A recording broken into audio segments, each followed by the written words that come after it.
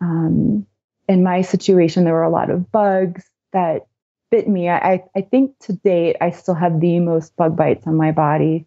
There was about 2,000 at any given time.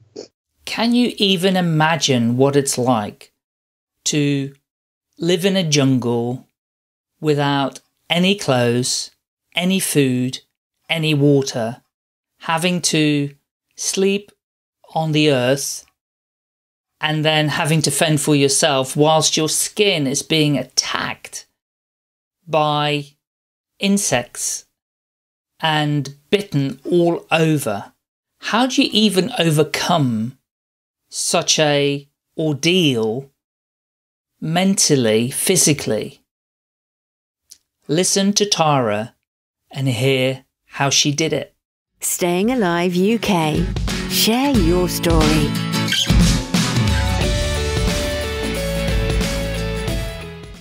Welcome to the Share Your Story podcast, Tara. How are you today? I'm doing wonderful. Thank you. So fantastic to have you on the show, and I'm so excited to share with everybody your story and all the amazing things that you have done so far in your young life.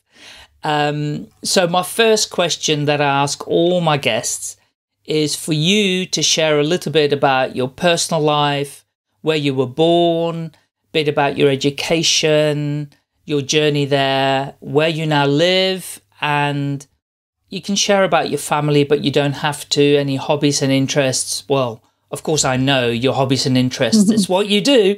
So over to you, Tara. Yes, I was born in Michigan here in the United States, but I grew up in central Illinois, a very conservative rural community in a town called Morton. And I grew up in the generation of stay outside until the streetlights come on. And so I had a lot of freedom to play in the creeks and the forests and cornfields. I grew up right across from a cornfield, so corn country. And it was just a really beautiful way to grow up. I'm the oldest of 5.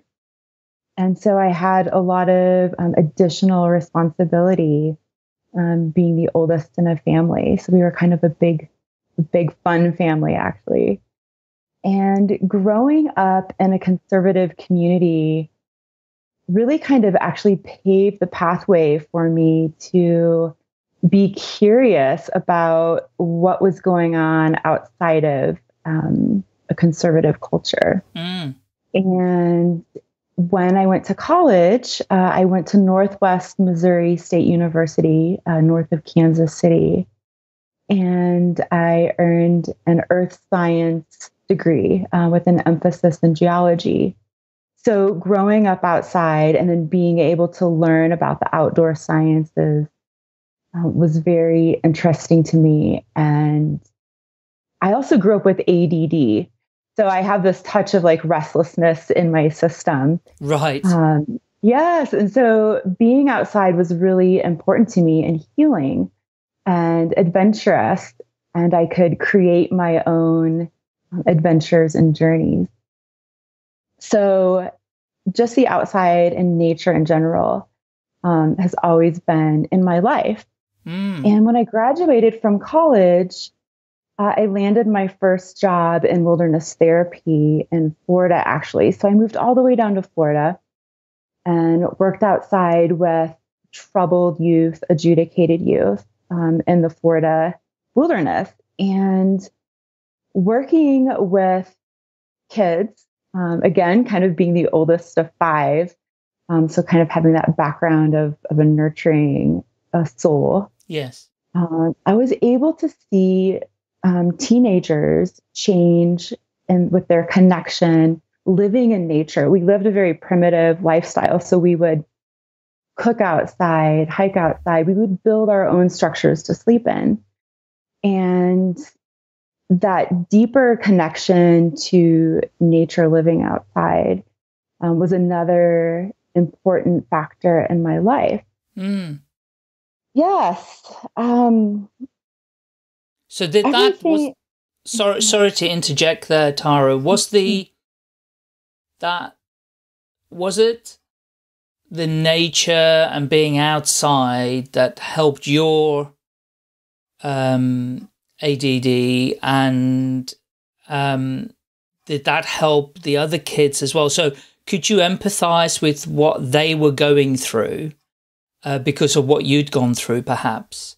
And were you able to see in them perhaps parts of you, and therefore knowing that being outside helped you, it would help them as well? Spending time outside in nature, immersed in nature, living in nature can heal anybody, whether you have ADD or you have severe trauma.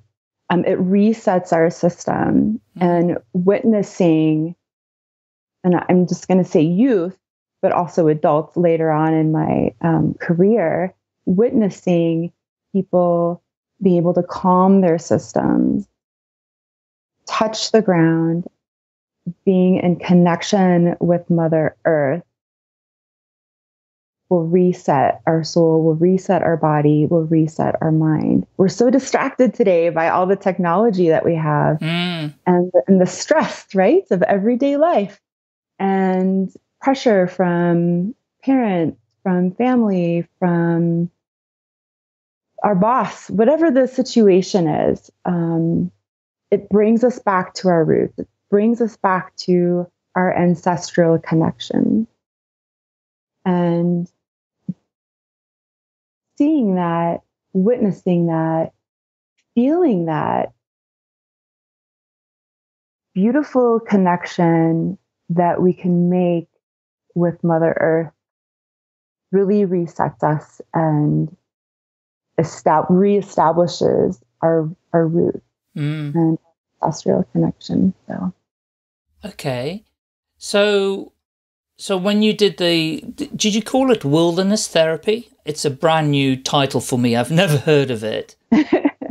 Wilderness therapy is another term for counseling in nature. Right. And there's a wide variety of wilderness therapy. There's some immersion programs like the ones that I work for where you live outside. And then there's another version of adventure type wilderness therapy where maybe you're outside for a half of a day, a few hours at a time, or for a short period of time. The programs that I've worked with in the past range from 90 to 100 days where the youth would come into the program and live in a primitive setting or wilderness setting for that amount of time. For 100 days? Mm-hmm, wow. 20 days, yeah, depending on what their particular program was. Yeah. If they were private, it could be for 90 days. Their parent, quote unquote, made that decision. But if they were court ordered, maybe they would have to stay for 2 cycles or a cycle and a half. Sure. So being outside for that amount of time really does change you. I bet. And obviously you as the therapist working with these youngsters and adults, you would have to be with them all the time, correct? Correct. Most wilderness therapy programs that are immersed, staff has a week on, a week off.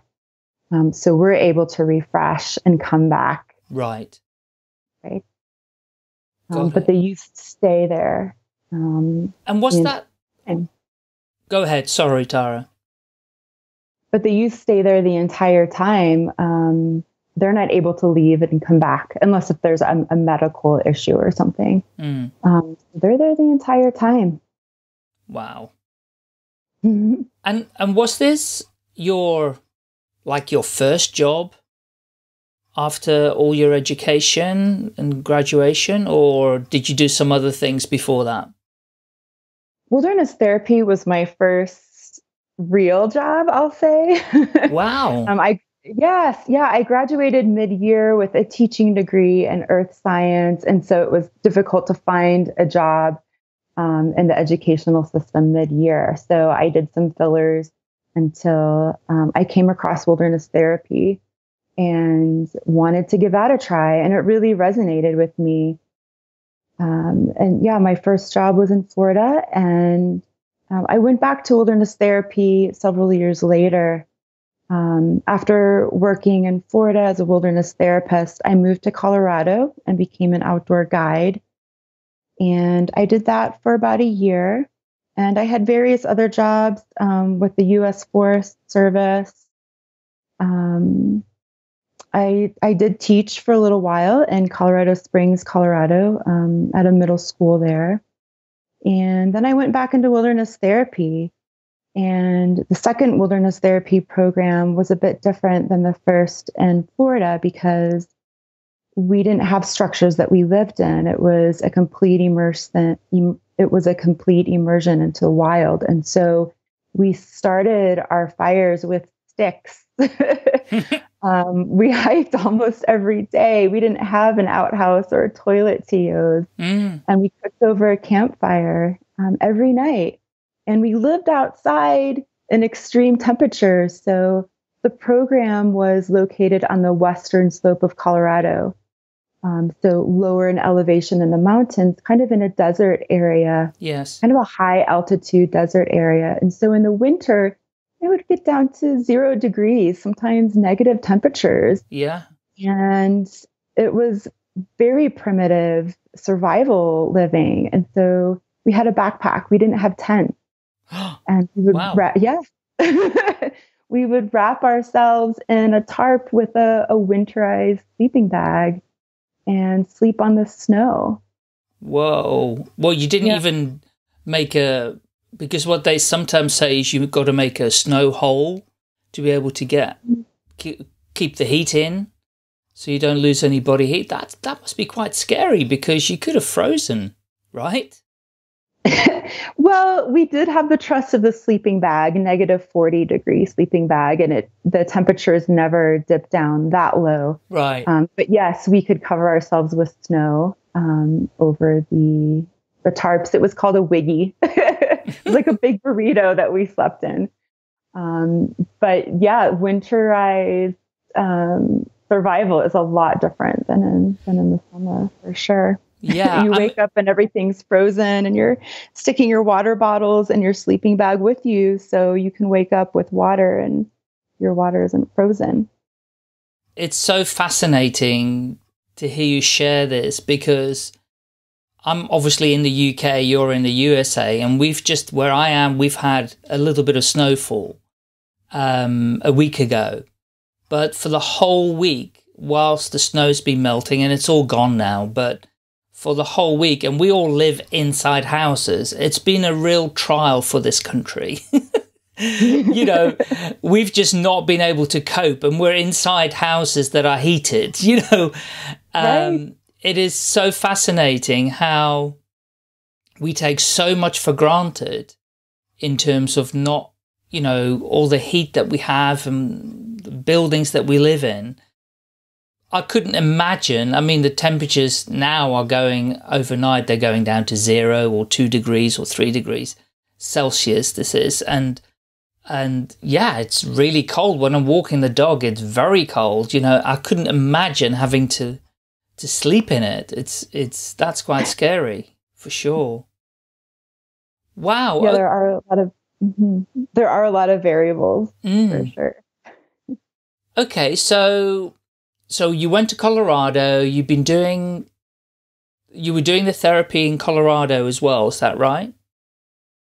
Correct. I was doing wilderness therapy and working outdoors until about 2008. Right. And in 2008, I became a mother. My daughter was adopted from China. And that was really exciting. She was 10 and a half. Wow. Yes. And so at that time, I decided to shift my energy into the social services field. And I worked for a boys and girls club for a few years. And then I shifted into county social services and their prevention family department. So I was in an office. So here my background was working outside, being immersed in nature to an office setting. And with ADD, that's not the best match. No, I bet. And really my attention span for work ranges from about 2 to 3 years. So I'm kind of in that generation of, all right, I'm bored. I've accomplished what I needed to do with this position, and I'm going to find something else. And that's what I did. And at that time, it was really important for me to be able to provide for my family. And I was also married and have insurance and all those benefits that go along with kind of a government county job. Sure. And so I did that for a few years. And it got to the point where I realized I was losing myself working in an office setting. And I was kind of like the mad scientist behind the computer, writing grants, doing reports, data. And the people that worked under me, I was a manager, went out and got to meet with the families and do this and that. And I was starting to lose my sense of self because I really need nature in my life to stay centered and grounded. And I started to shift into somebody that I felt in my own mind was becoming ugly. And I was starting to recognize that. And my daughter wanted to be homeschooled. And so I looked for work again, and I found a job working out of the home remotely, still with social services for the adoption exchange. So in the adoption field, and I supported families in post-adoption. So post-adoption services. Yes. And I shifted from a full-time to about a 3/4 time job. So I had time to go outside and connect with nature in my own way and then support my daughter in being homeschooled. And spending time in nature again, I realized that I needed something to shift my life back to where it needed to be.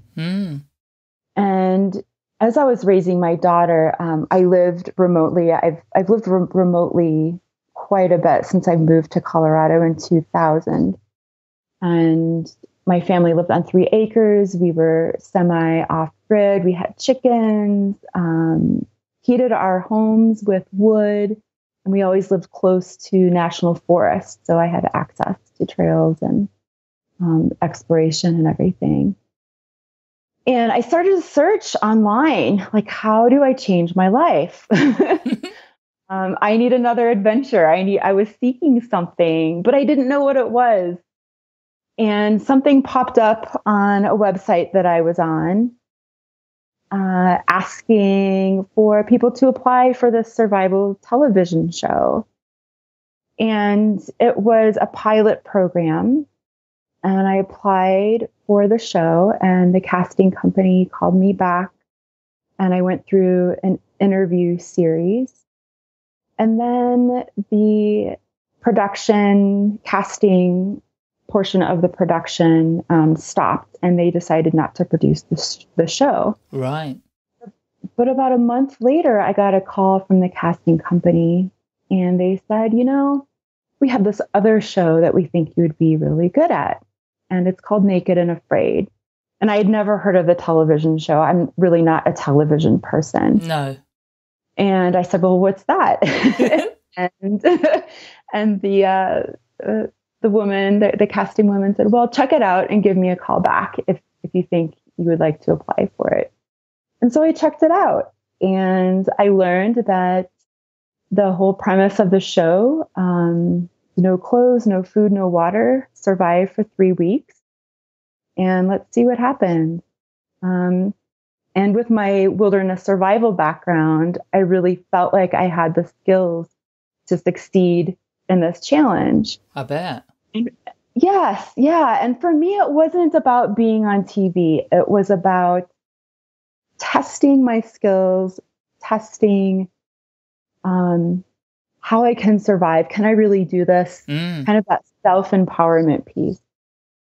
And so I applied for the show, And I started to practice my old skills that I had set off for this to the side for many years, and they came back pretty quickly.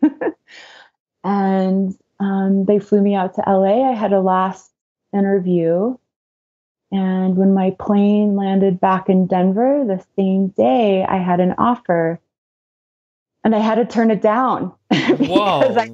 I know I was really upset. The message on my phone was, can you film in a week and a half? And I did have an agreement with my employer at the time that I would give a certain time notice. Yes. Take off the 3.5 weeks of work.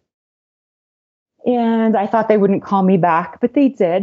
They, of course, called me back, and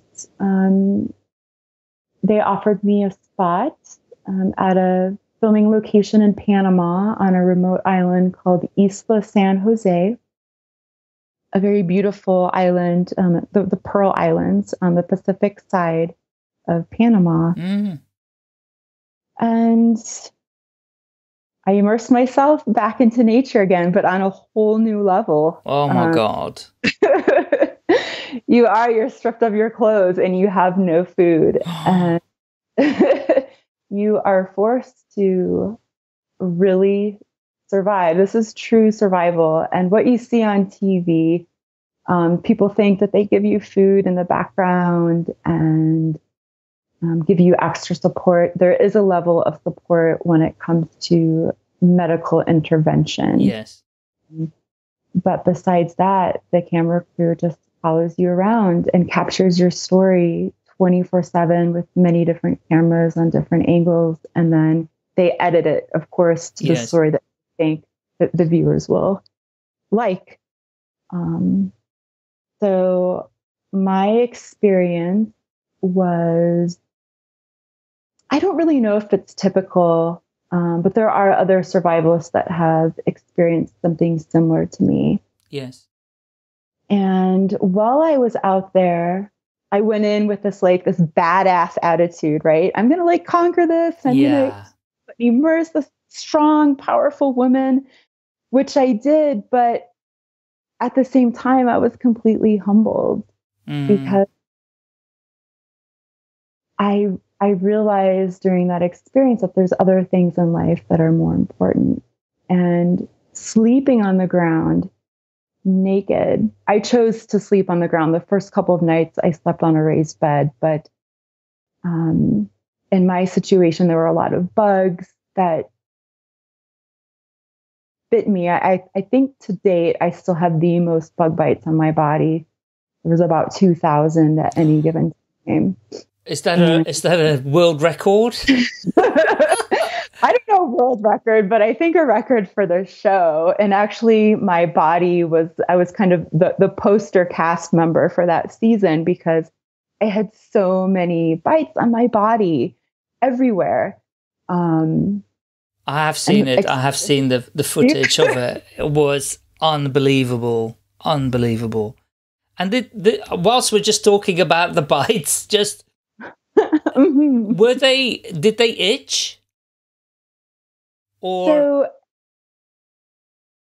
yes, they were more of a burning sensation for me. Wow. So the bugs that had bit me were the chitras. They're in the sand flea family, but I wasn't on a beach. I was in the jungle, and they're slightly different than the sand fleas, but again, in the same family. And when the sun would come up in the morning, it was literally, they would come out of the ground. They would be everywhere, even above the water, until the sun went down. Wow. In the evening.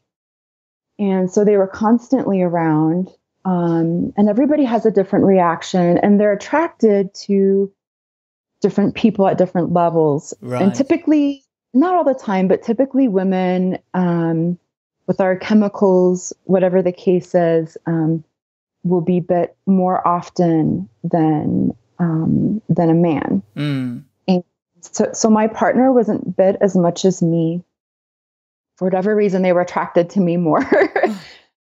And my reaction, because I really haven't been around that type of bug, I didn't grow up with sand fleas, with the chitras. was a severe burning sensation. And I just wanted to tear my skin off. And my body went into this mode of like survival and like, we have to fight this poison that's being injected into your body constantly. And even though I smeared my body with mud and ash, they're so tiny, they were able to get through the little cracks after the mud started to dry, and still bite me. And I got bitten everywhere except for on my face and between my legs. Everywhere else, tops of my feet, hands, everywhere. Well, except for the palms of my hands and the bottoms of my feet. Yeah. They bit me.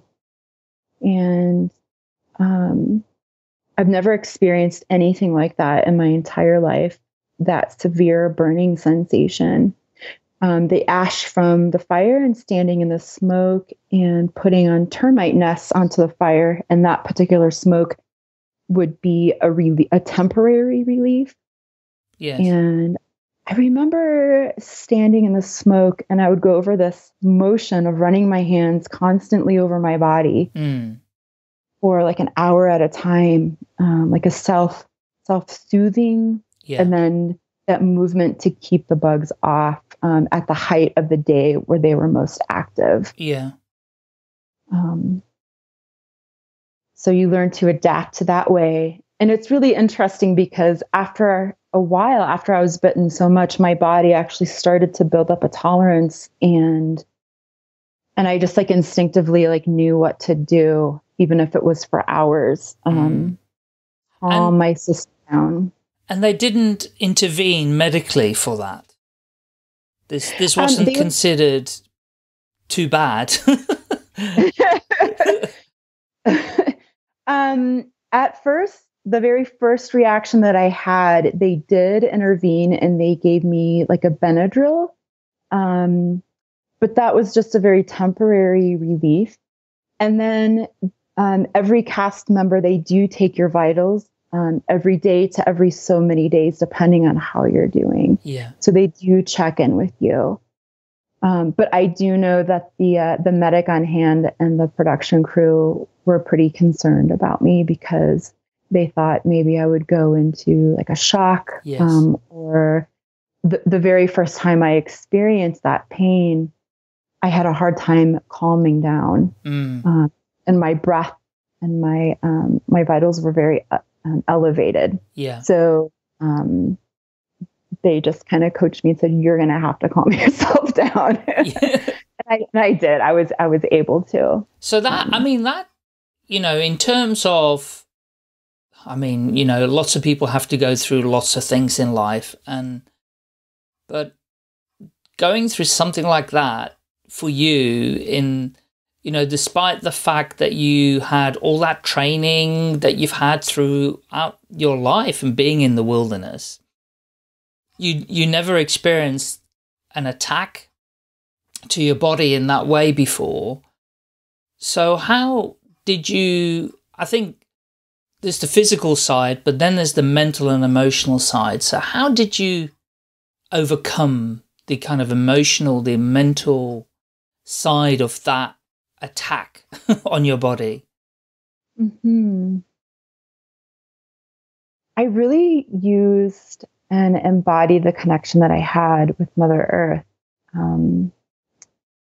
Being able to sleep on her every night and having that relief of the bugs as well. Sleeping by the fire.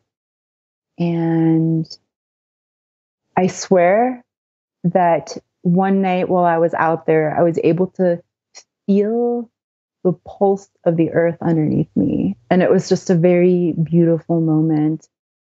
Wow. And I really felt like she nurtured me. She provides us with all of our resources, right? Water, food, even shelter. Yeah. We just have to be able to find those things and trust ourselves and putting together those resources to survive.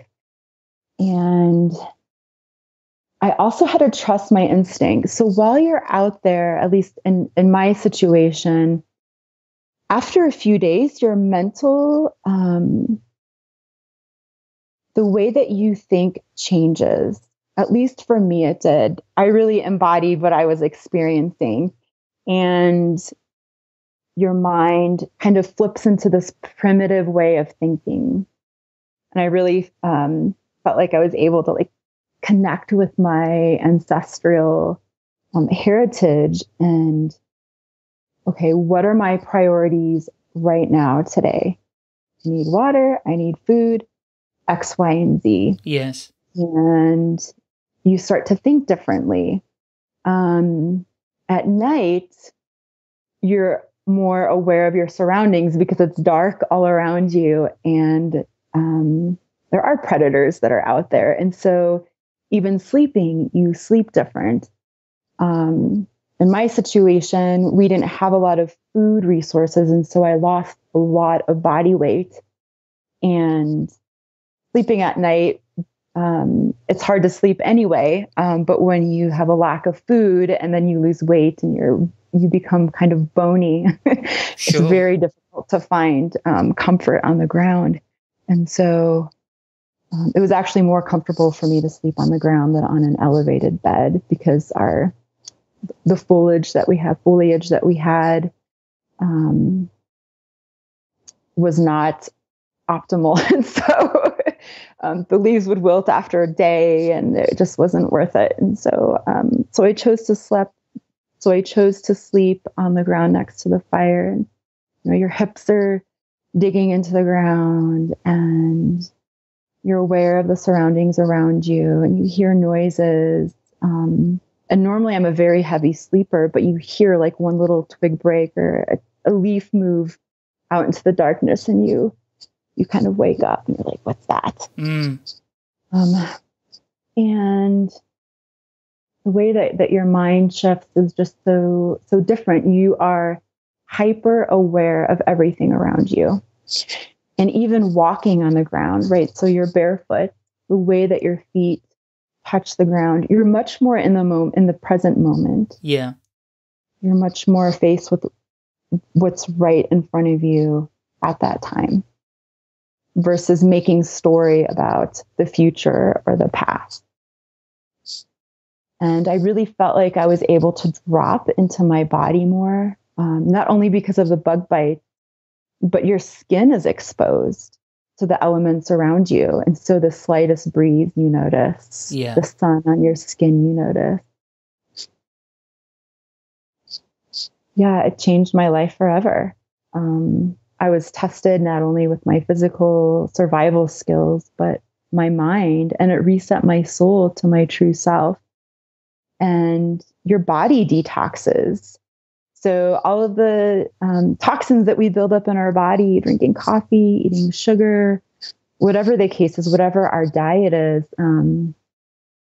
leaves your body because you're only eating true natural foods that are right there in front of you, produced by Mother Earth. And that's kind of like another rebirth. It's a body rebirth. Wow.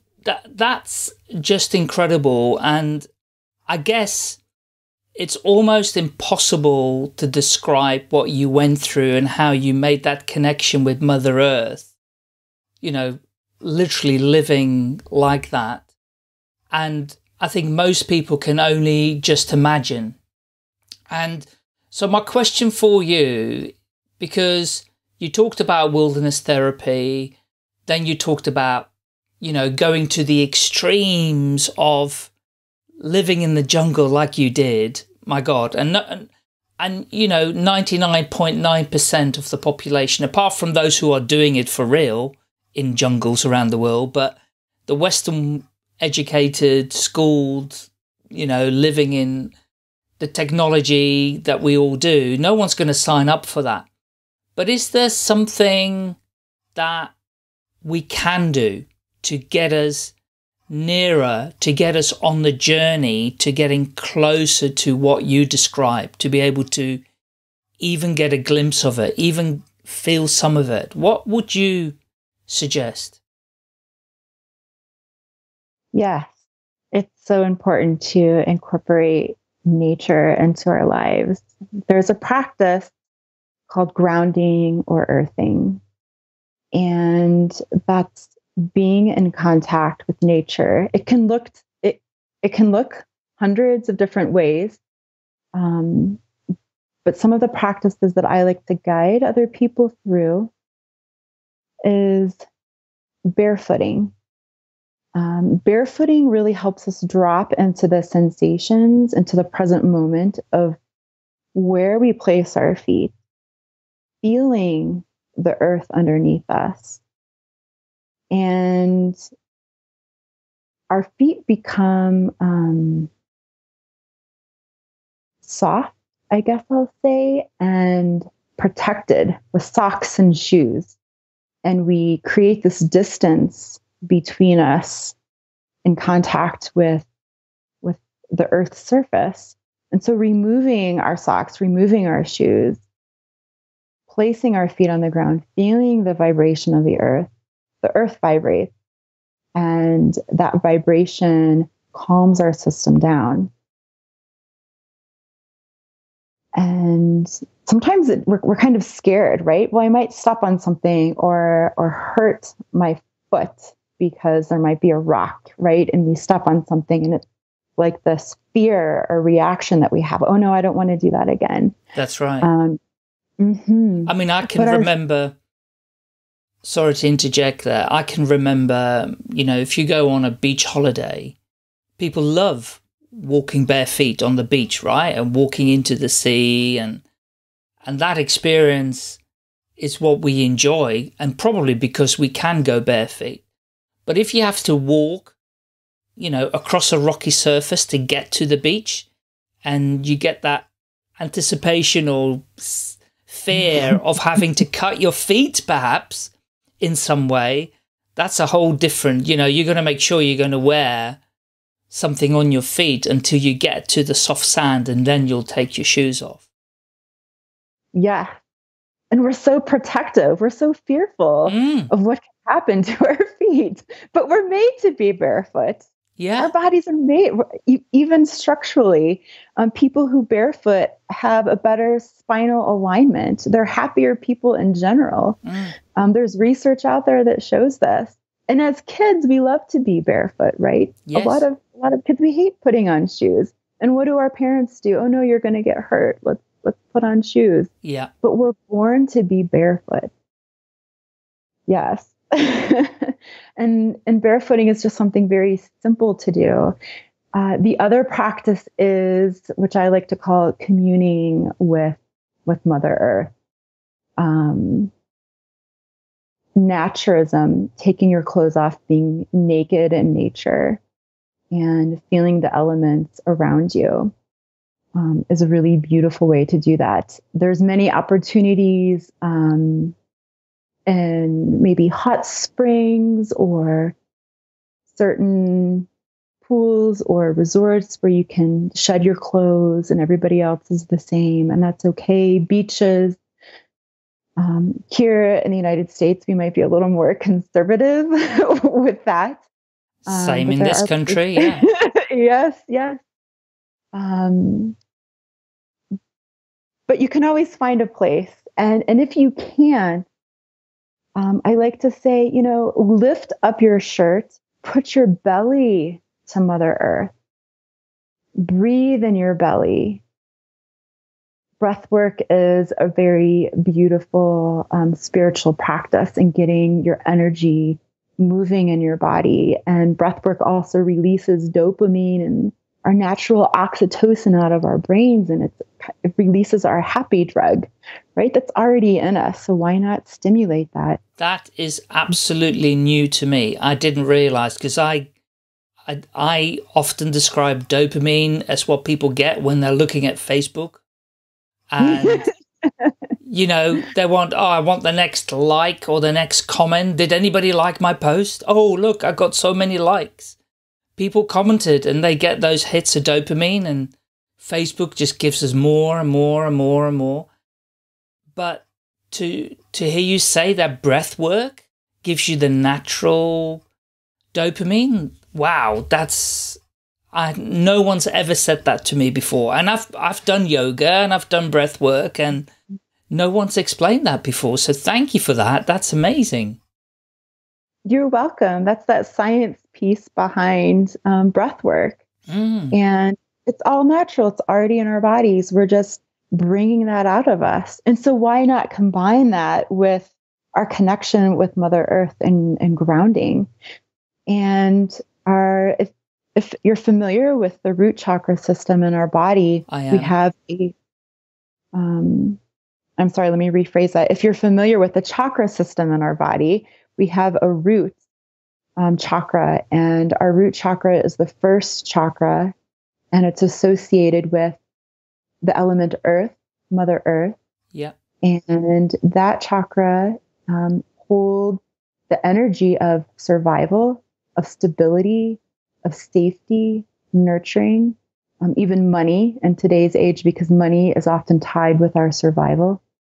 Yes. And dropping into that space and connecting with our root, regrounding, recentering ourselves is the foundation for the rest of our energy and chakra systems. So connecting with earth, the element earth, really resets that space, that energy in our body. Wow. Okay, so there's some practical things that people can do. Certainly, I think, and it does depend, because here comes the excuses. It depends what the weather's doing, whether I'm going to go barefoot or not. So if there's snow on the ground, I'm unlikely to be doing it, although it might be a really amazing experience to be walking on snow bare feet. So, but certainly, it's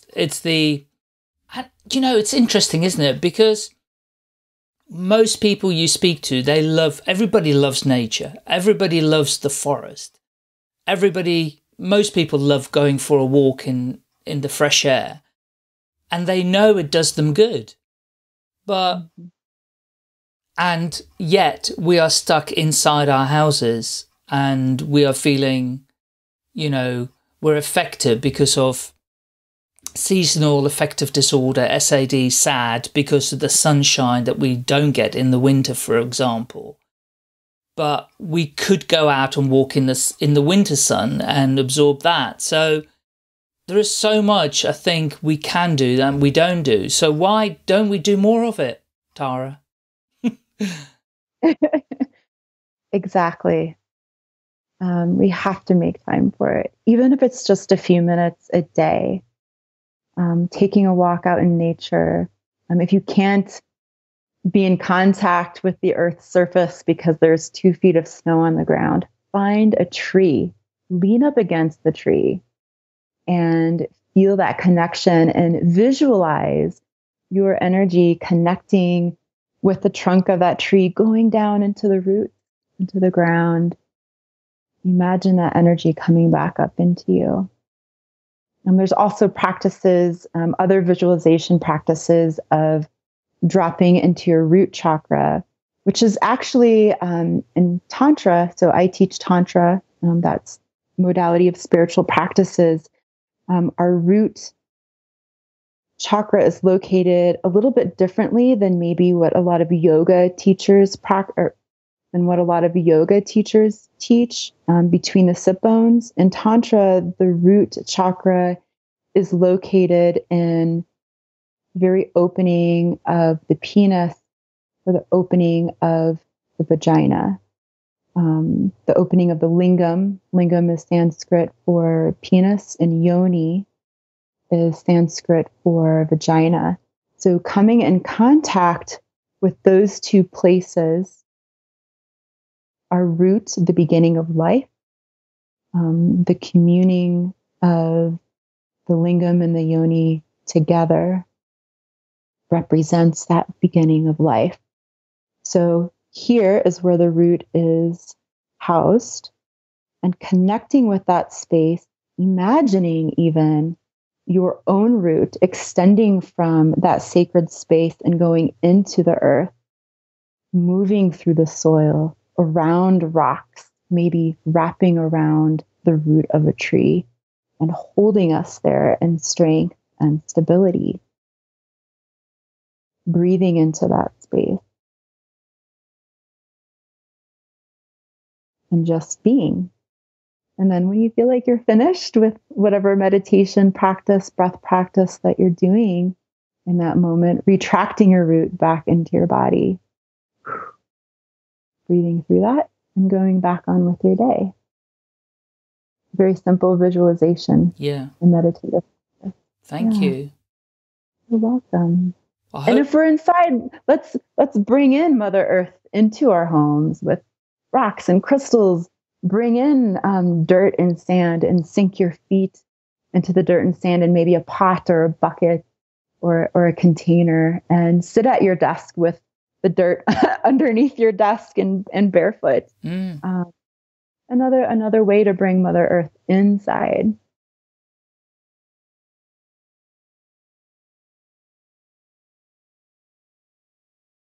So you are practicing this now. So this is your job in teaching other people how to live more meaningful life with Mother Earth.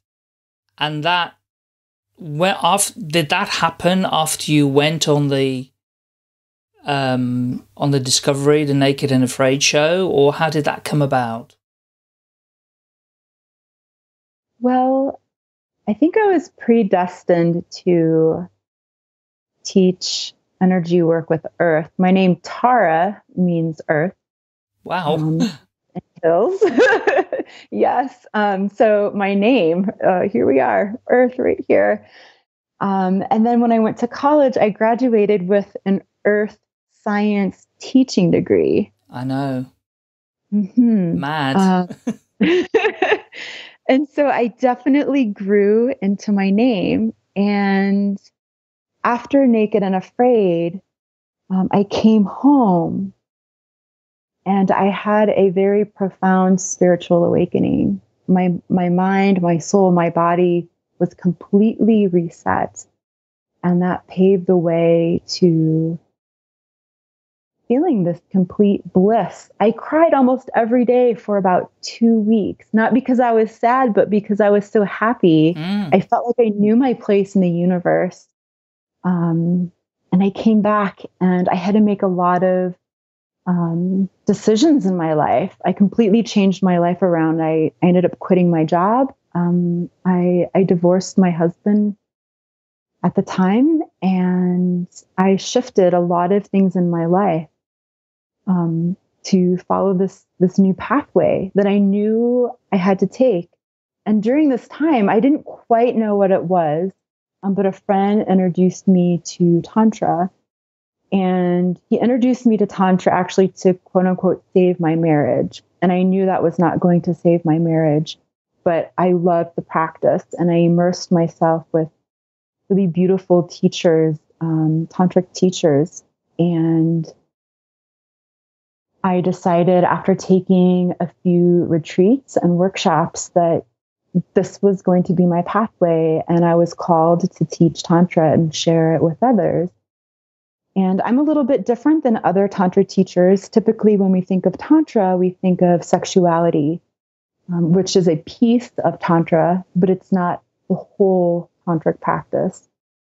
And my gift is to teach that more traditional Tantra and connecting with nature and bringing the chakra practice and energy practice with Mother Earth to others to first connect with self and then use that centered, grounded energy to connect with other people if we choose, whether that's sexuality, sensuality, nurturing, or exploration, or honoring. You can practice Tantra with a friend, with a daughter, a mother, a family member, a coworker, a stranger. It doesn't have to be a sexual partner. So that's where I feel I'm called in making that that connection with self through Earth. And the word Tantra itself means weaving of energies for expansion. So there's hundreds of modalities of Tantra. And so picking and choosing those practices to expand to our higher self, is basically what Tantra means. And my business name, you're welcome. And my business name is Naked Earth Tantra. Makes a lot of sense. And not necessarily naked as in clothing off. No. But naked as in vulnerability, being raw in our connection with Earth itself. And, you know, there are so many, whether you call them masks or things that we cover ourselves with to try and protect who we are, or to mask or hide who we are. And the fact, you know, by, in a way, clearing that, or, you know, undressing that, or people may call it the peeling of the onion, you know, getting rid of all of that and allow people to become who they truly are. And, you know, you can see so much of it happens around you and in the world, and we see it regrettably every single day in the media. And you can see people behaving in ways that are so unauthentic, not congruent with who they are, with who they wish they were. Eventually, we all, you know, we either find it in this lifetime or be the next one. But it would be better off if we could find some of it whilst we're here right now. Yes, exactly. And one of my Tantra teachers, Eugene Hublin with Tribal Tantra, always uses the phrase shedding skin. Yeah. I think that's really beautiful. Totally agree. I mean, this, you know, for our listeners, this is an unusual interview, Tara, because the target audience, and I still think it's really, really appropriate. Our target audience are people that are stuck in jobs where they are unhappy, unfulfilled, miserable, and depressed. And some of them have always wished to do something on their own, but haven't got the courage or the knowledge or the whereabouts how to get started. Now, your story is not a typical entrepreneurial story of somebody who leaves their job and goes and builds a business. However, I think your story is so important for people to take on board even before they decide what it is that they truly wish to do. So if they can go through the shedding of the skin, to go through your Naked Earth Tantra philosophy and practice, and even if it is just spending more time in Mother Nature, spending more time with the earth, doing the root chakra visualization, they may actually learn and find out what it is that they are meant to do in this life, rather than being unhappy and unfulfilled, stuck in a job. Very true.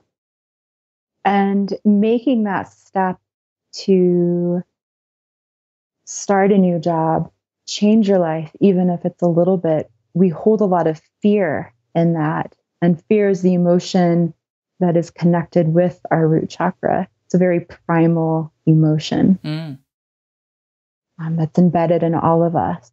And so staying grounded, staying centered, we will make more sound decisions and be able to trust our instinct and leading that pathway to a new job, a new sort of life, a new pathway, whatever that looks like. Making that change, trusting that it's going to be okay. And because nowadays we want so much evidence and we want answers up front before we take any step forward.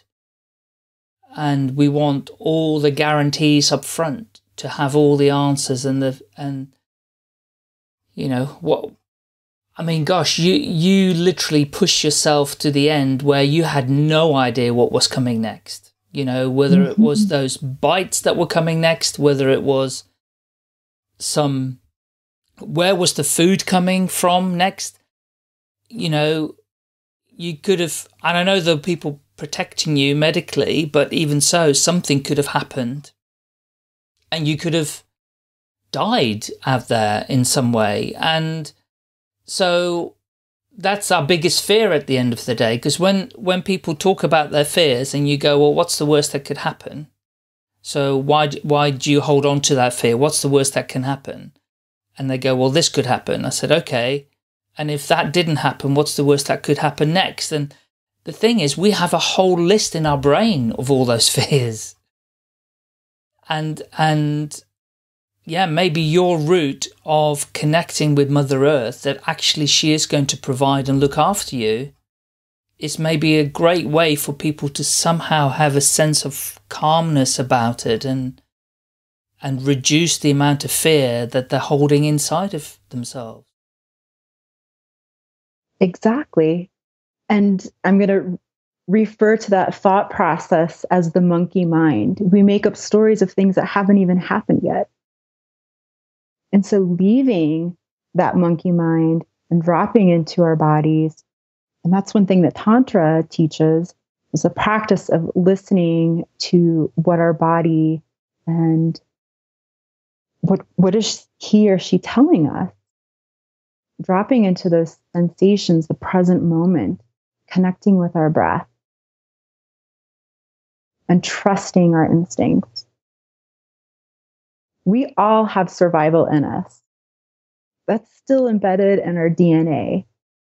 And maybe we may not know how to start a fire with sticks, but we all have the ability, once we're able to connect with our truth, we have the ability to trust ourselves and to adapt to make things work. And obviously you're running your business as Naked Earth Tantra, and how is that going for you? And, you know, what have been some of the challenges for you? And also, what have been some of the highlights in running your own business? Yes. I face a lot of challenges in the business world of spiritual practices, energy work, and Tantra. One of my biggest challenges is the stigma that goes just with the word Tantra and what's offered through Tantra. I don't offer any hands-on Tantra massage or healing. And so people that are attracted to me sometimes are searching that. And that's one of the guided practices that I don't offer. And so I'm learning how to project my truth in offering, and I don't like to use the word weeding out, but which clients am I attracting, and how can I shift my energy to attract the clients who are more earth-based, want to connect with self on a deeper level versus the sexual practices. And it's a mind shift for people out there, isn't it? It's, you know, many years ago, people didn't understand yoga. Now more people think they understand yoga, and they do it for exercise, because they don't truly understand still that yoga is only a very small percentage of exercise and more of connecting with yourself and being in the moment. And I suppose Tantra, you're absolutely right, it has a connotation of being the wrong kind of thing that people think of. And I would describe it, because obviously I've done some research on it. I am no expert by any means, but I did notice and see that there were so many different modalities. And I did something called, many years ago, I don't practice it now, but it's something called kinesiology, which is muscle testing for health. And it was called classical kinesiology, but there are many different branches. There's health kinesiology, kinesiology, there's brain kinesiology, there is, sport kinesiology. There are many, many strands, and the same with yoga actually too. There are many different strands of yoga as well, as there are so many different religions in the world. So I can well imagine that people misconstrue this, they misunderstand, they think the worst. So apart from setting the intention to attract the right clients, is that starting to happen for you? Yes, I really feel that the energy is starting to shift with my business, and people that are attracted to me are understanding that connection and are seeking that regrounding, recentering, reconnection with themselves. And clients that have worked with me in the past and in the present really feel I offer this feminine and nurturing energy to help them grow, whether it's to reground or maybe to explore their feminine or masculine energy within themselves. So feminine and masculine energy is also another practice of Tantra. And bringing people outside in itself is just a powerful experience. And I believe one of my most beautiful offerings is a retreat called just simply Earth Tantra. It's bringing meditation, grounding, chakra work outside. We start off the retreat in a near 24-hour silent meditation after we learn basic tantric breath and grounding techniques. And everybody goes off and they commune with Mother Earth and whatever feels right for them in the moment. There's no right or wrong way. You start to learn to feel your energy centers and what your body is telling you without the distraction of other people, noises, technology, interaction. You're just with yourself. And people who fear going into silent meditation, when they're finished, they actually don't want it to end. Like, I wish it was longer. It doesn't feel like it's enough time. But just experiencing a taste of that and then being able to bring that back into your own home practice for free, right? It costs nothing to sit on the ground.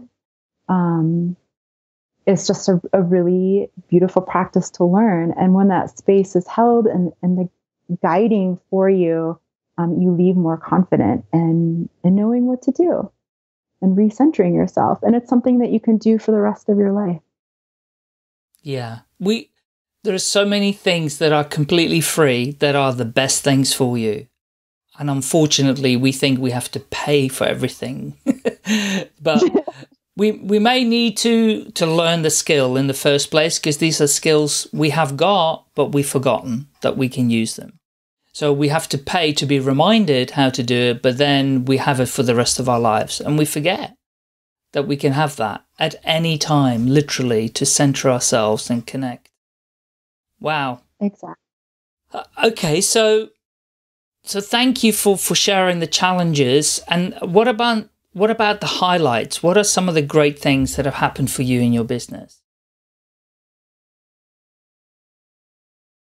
Some of the beautiful highlights are just being able to simply witness somebody recentering, regrounding, tapping into their instincts and trusting that, finding their, I'll call, balance of masculine and feminine energies, seeing smiles on people's face, improving their well-being, and learning a new practice to have for the rest of their life.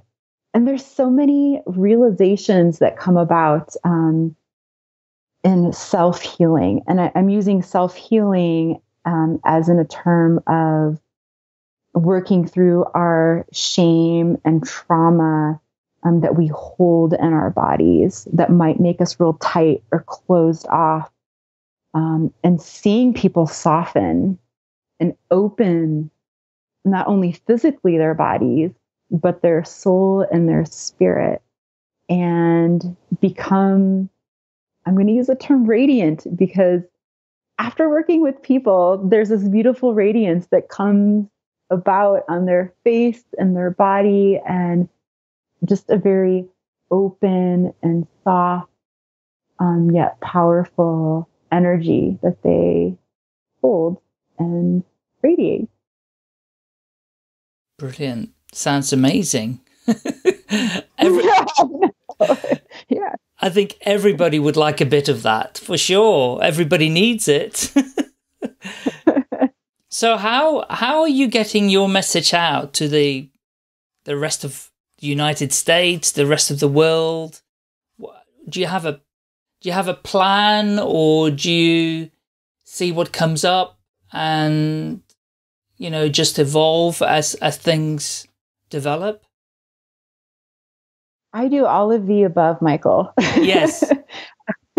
I plan. I like to go with the flow. That's a very feminine energy when things pop up. Yeah. If it feels right at the time, I will shift things around to make it happen and provide where a call is needed. I use social media a lot to get word out, interviews,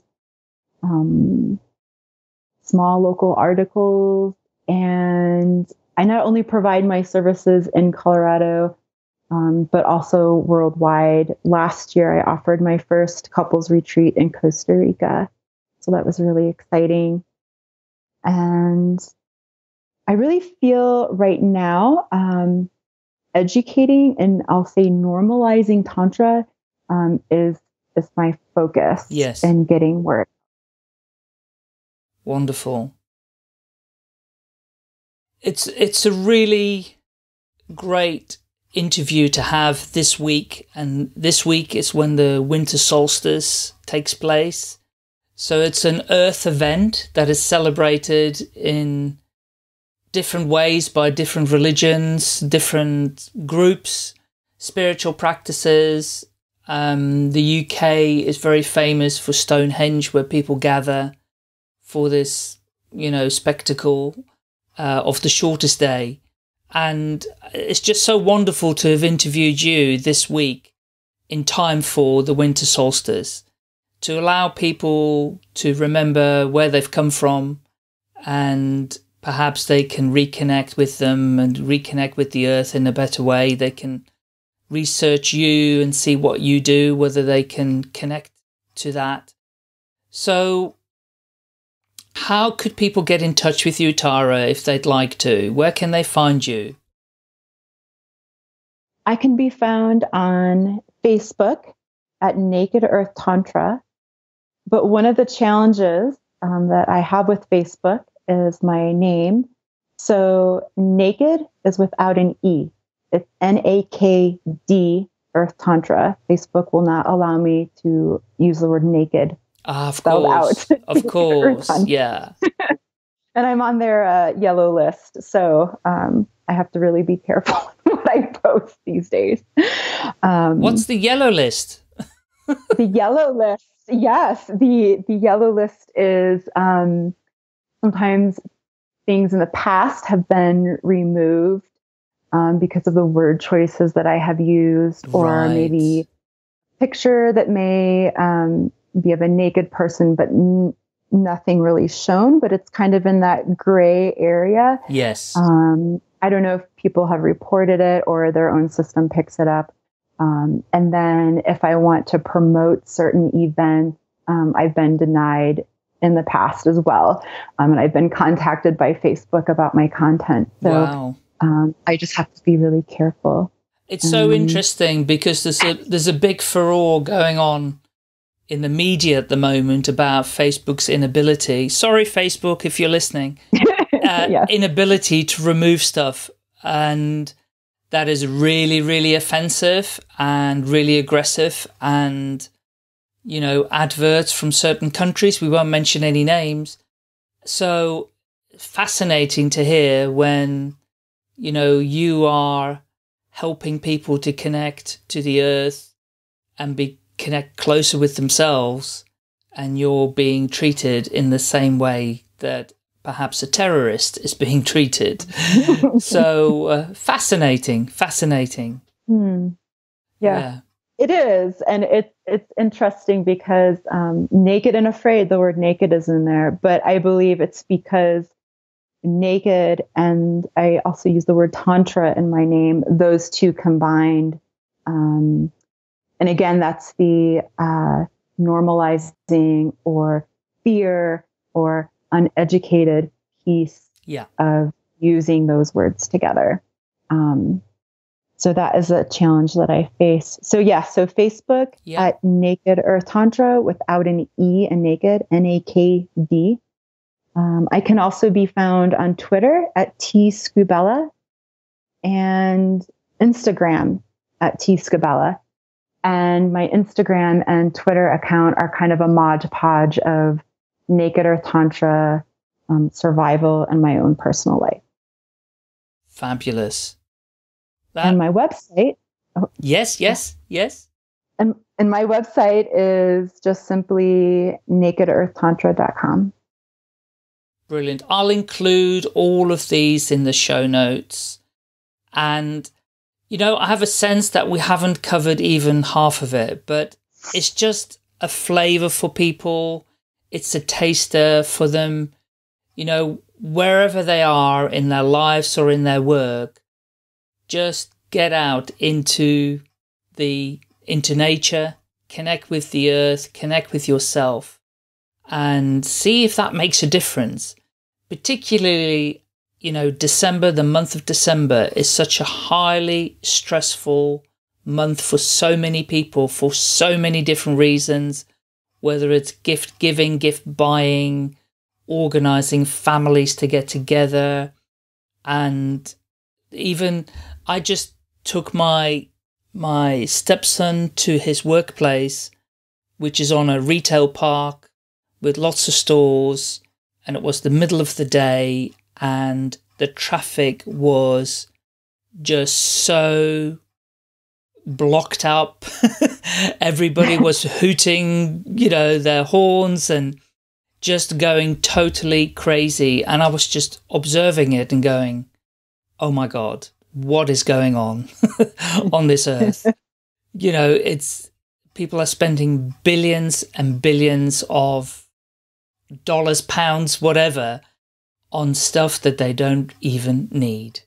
And it's fascinating to be able to observe it and see, the rat race that everybody's in.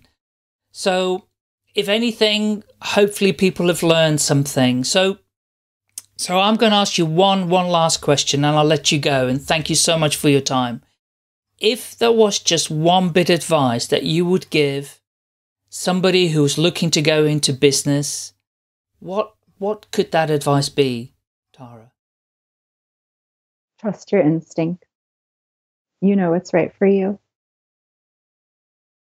Beautiful. Love it. It's so interesting. It's so interesting you say that, because here in the UK we have I'll just share this really tiny story, and it won't mean anything to USA listeners. Well, it will mean something, because there's a show in the US that started in the US by a very famous president called The Apprentice. And we have the same show in the UK, but not by the same person, obviously a UK person. And he had some advisors sitting at the table, and he was trying to make up his mind who was going to win it.